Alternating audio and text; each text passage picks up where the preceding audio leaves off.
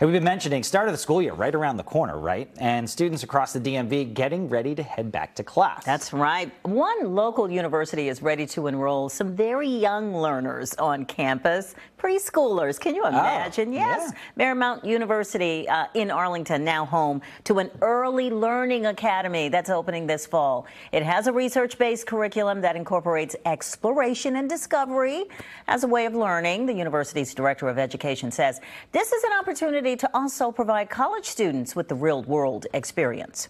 Students are just so excited. They'll be able to work here, volunteer here as a living lab where they can observe students and work with the teachers here to really check out all the latest strategies and pedagogy that's used in the field of early childhood education.